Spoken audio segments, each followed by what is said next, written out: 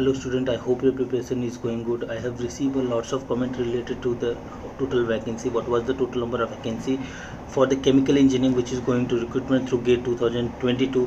So based on that we will file that day to get the detail of exact number of vacancy for the chemical engineering of graduate engineering trainee or officer post and apprentice engineering, like total vacancy in officer post and total vacancy in apprentice post. So based on the RTI details we will get the details over here.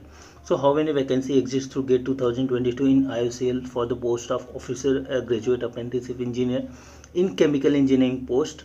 Give the answer in tabular form of columns of officer and GAE. So this is only for the chemical engineering, please note that. So the total vacancy for the officer post of general candidate in 132 and GAE having 20 posts. Similarly for the EWS having 27 posts for the officer and GAE having 4 posts. OBC NCL having 81 posts and GAE having 11 posts. SC having 41 posts and GAE having 6 posts in same domain. And for the ST officer having 23 posts and GAE having 3 posts.